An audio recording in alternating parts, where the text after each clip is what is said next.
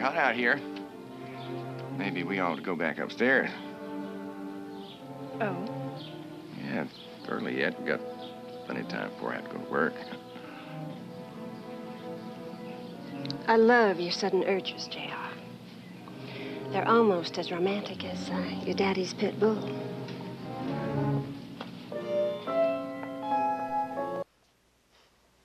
But there's nothing wrong with me. I'm fine. Little misunderstanding. Oh, you are wonderful, J.R. You are truly wonderful. Do you think what we had was a little misunderstanding? That's all it was till it got blown out of proportion. I see. And Jamie didn't see you kissing some whoever? Your imagination is as vivid as ever, Sue Ellen. When it comes to you, J.R., it certainly is. You haven't answered my question, honey. You're right, I haven't. Well, I'm going to find out sooner or later. You know that.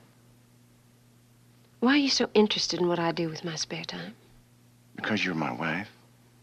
I know it's inconvenient to remember that, but you might try. I'm not your wife, J.R. A wife is someone who shares her life with her husband. She cares for him, and she's cared for in return.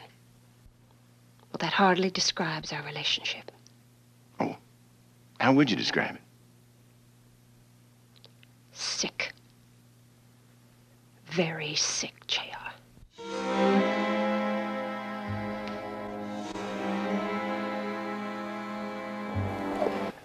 Oh, good evening. Well, if it isn't my one and only. But I'll also pick out a new bedroom. A new bedroom? What's wrong with the old one? You're in it. What? I want a different one. One that's apart from you. Separate bedrooms? Well, what the hell kind of a marriage is that? The kind we're gonna have from now on. You see, J.R., I have decided that I'm moving back to South Fork. John Ross will be raised there. And I technically will be Mrs. J.R. Ewing. But we won't live together as husband and wife. We'll have separate bedrooms and, separate lives. Everything's the same between us as it always has been. Sick, sick, sick! Oh, dear God, it can't be. Isn't it strange how the mistress always thinks she's smarter than the wife? If she's so smart, why is she the mistress?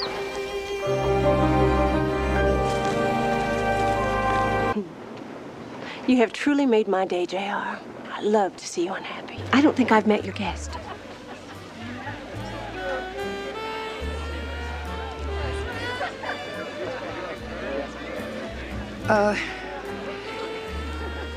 Callie, this is Sue Ellen Ewing, J.R.'s ex-wife.